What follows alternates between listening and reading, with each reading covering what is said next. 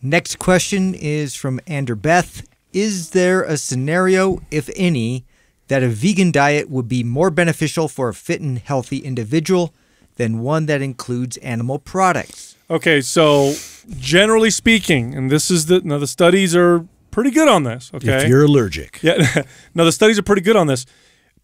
People tend to have more nutrient deficiencies when they avoid meat. There are certain nutrients that are very difficult to find in vegan sources. Some of them, some people would say, are impossible to find.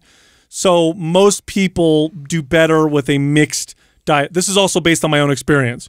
I have very, very few people. I've trained people for over 20 years. There's very few people that I've seen that do better all the way vegan, and very few people I've ever seen who go in the opposite direction. Most of my clients always did best health-wise, being able to maintain it, performance, fat loss, muscle building, you name it, with a kind of omnivore type diet. Now, I did have some clients, not a lot, but there's only a couple I can think of right now that did better vegan.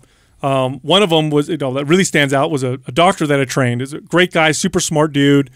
He did a lot of endurance type sport, hired me to build some of his strength, and he did one of those donation trips, those Doctors Without Borders, where he donates his services.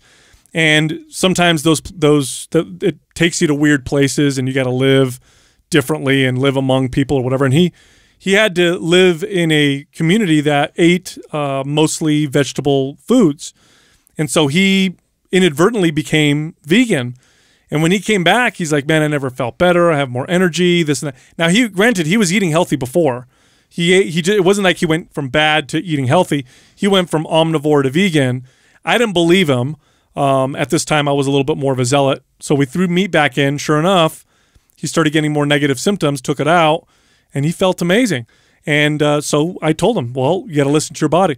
I think there's always an individual variance. You're always going to find people that do better eating one way versus another. But generally speaking, most people, in my experience, do better with a blend. And I think, too, to say healthy like that, it's not fair, right? Because somebody could have an intolerance to something, right, and be still considered healthy. It doesn't make you unhealthy. Right. But but constantly hitting that intolerance, getting your immune response, right. That's unhealthy. And so but that's just it, though. Like, there's a lot of people out there, like, a question like that is, you're like, hey, if all things are equal and people are exactly healthy, then yeah, most of the research is going to point somebody into a more balanced diet. Mm-hmm. But what we don't know, because we're finding out more and more, especially about the gut, that a lot of people have all these intolerances and issues going on, that it could be red meat. I have had clients like that. I've had clients that, we just cut red meat out, but then they could have chicken and fish and everything else like that, and they did phenomenal. So it's rarely ever either or, and I hate that we try and do that, right? Why do we have to make it into a,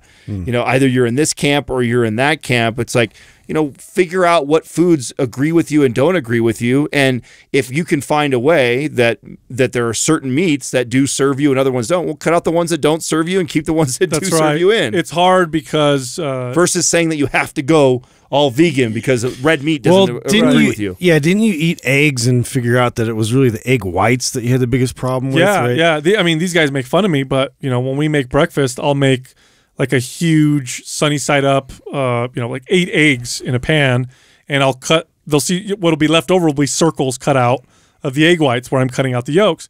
I identified for me that egg whites, I have an intolerance to them. When I eat a lot of them, I start to get skin rashes. My digestion is off.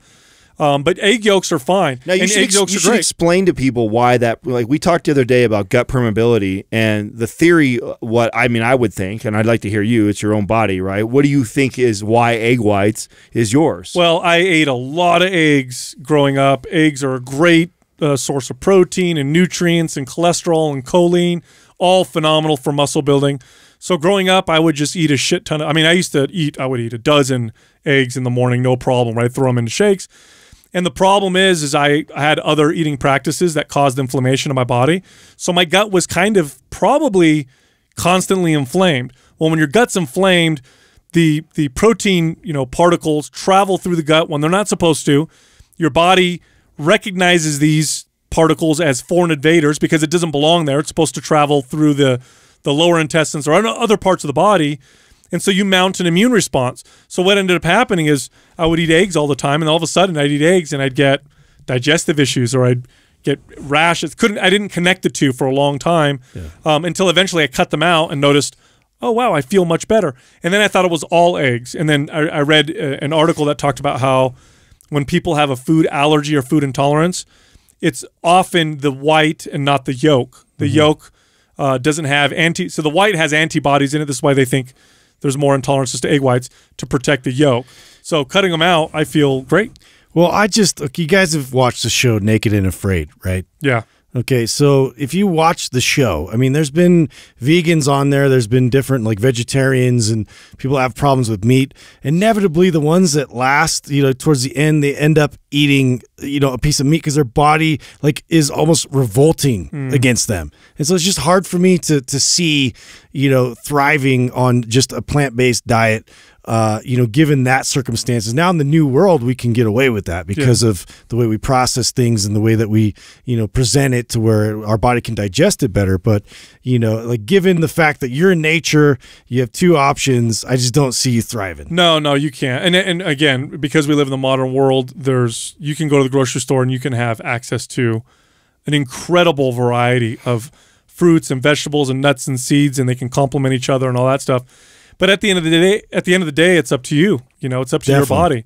There's a huge individual variance, and I understand that this can be hard for some people. Our food is our identity. I mean, the whole cultures around food. We're very proud of food. So I'm a vegan. Or I only eat keto, and it's like it becomes your religion. That's silly. Here's the other thing. Your body may work well eating a particular way now. Doesn't mean it's going to work like that forever. Context changes, stress changes. You may develop an intolerance. You may develop bacterial, imbalances that make eating and digesting the foods you eat now a problem. So be open-minded. Listen to your body. At the end of the day, I think that's the best advice that we could give.